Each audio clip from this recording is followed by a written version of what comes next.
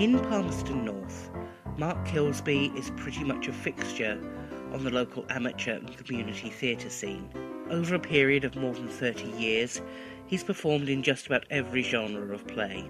He's done musicals, he's done cameos in films, he's played Manuel in corporate entertainment Fawlty Towers evenings, and he's done plenty of straight theatre. He's currently playing Verges in Manawatu Summer Shakespeare's Much Ado About Nothing, and he's mentored young people in theatrecraft and drama for some years. He seemed the ideal person to talk to about the appeal of amateur and community theatre. Our conversation ranged over a number of topics.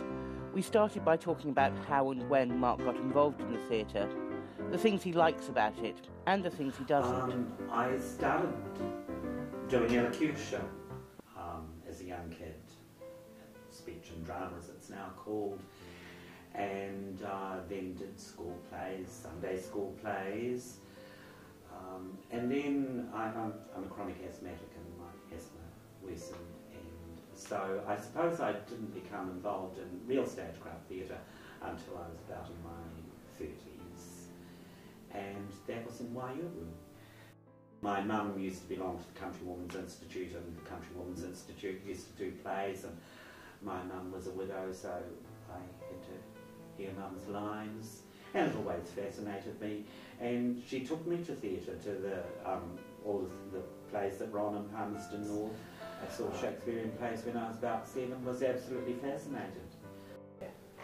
I've really lost count, but it must be about 109, 110. Okay, what keeps me involved? I like the team concept. I like working with other people as part of a group that's producing something together. I think it's important for us all as people to keep involved with other people. I also like the fact that now I'm sort of have an elder statesman sort of role somehow that I've acquired because of these 110 shows.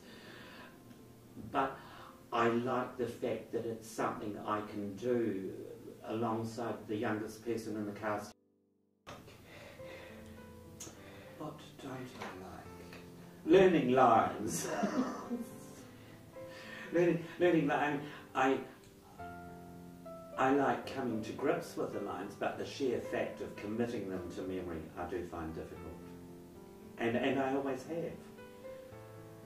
It's something that has never come easily to me, and I'm envious of these people who can read the script about 3 times and know it. I hate them. We asked about his most rewarding experience in theatre, the things he wished he'd done, those he'd still like to do. I think my most favourite experience was doing a play called Gulls in Wanganui. Gulls was written by an Australian playwright, and it's about a 40-something-year-old man who's been brain damaged as a result of a car accident. But he finds a certain affinity with seagulls. He lives on the coast, and he sees the seagulls as free spirits able to soar. For the purposes of the play, Billy speaks his thoughts to the audience, but communicates by grunts with the other people on the stage. A fascinating play.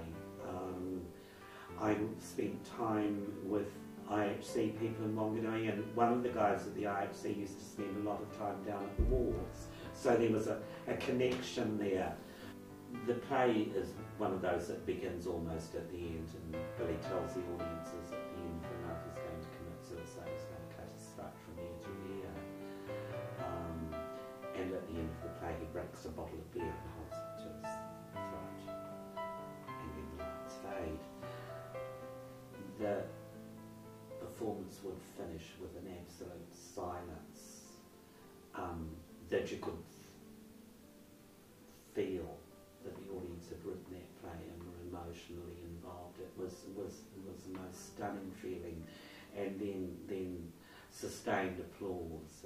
It was just amazing. It made a huge connection with the people of Wanganui, and I would have to say that was an absolute delight to do. I mean, it was constantly, there were letters letters to the editor, church bulletins had it in there, telling people that they should go and see it. It was an amazing experience, and that's a role that I really treasure. I've always wanted to do the narrator in the Rocky Horror Show. And when a certain newsreader got cast in the role in Palmerston North, and they used his name, and he just was totally uncomfortable in the role. I felt aggrieved. I'd like to do King Lear, but I don't know whether I could learn the lines. While we were talking about roles, we asked Mark what he thought constituted a good part. What is the old saying? There's no small parts, there's only small actors. And that is very, very true. Certainly some people have larger roles word-wise, but we've all seen cameo roles where somebody comes along and appears 2 or 3 times and steals the show. We asked him if he thought there was a drama type, how people involved in the theatre were perceived. That's an interesting question, Joy. Because there is a public perception that people who go on stage are people who are out there and, like showing off in front of other people, like performing in front of other people. I find this isn't exactly correct. I myself am not the most outgoing person, although people tell me that I am. So often what we perceive of ourselves is not what other people perceive of ourselves. We also asked about the crew, the people in the theatre that the audience don't see, and asked how the cast and the crew got along.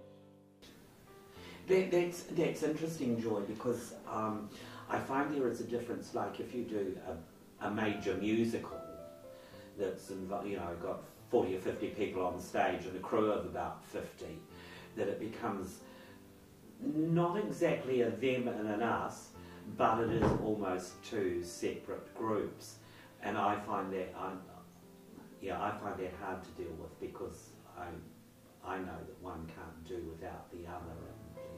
And, if you're going to appear on stage, you have to be lit. It's no good appearing on a dark stage and nobody can see you. So, and that goes back to why I get involved in theatres, because I like that connection thing and that sense of community and that sense of altogether producing something hopefully good. It isn't always, but it has a purpose. Whereas in a smaller show that might say have 8-10 people on stage and 6 people backstage, that tends to develop a greater sense of community where they're all part of the one team, and that I much prefer. We asked Mark, in that role as elder statesman, if he had any advice for somebody just starting out.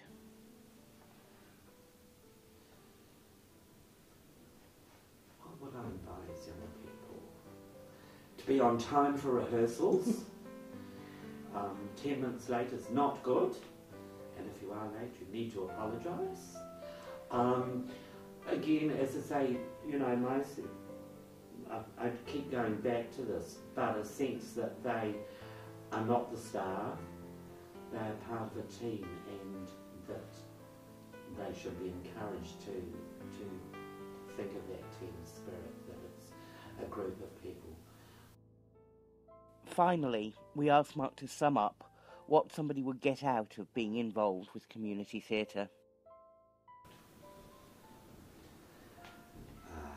A sense of achievement, a sense of involvement,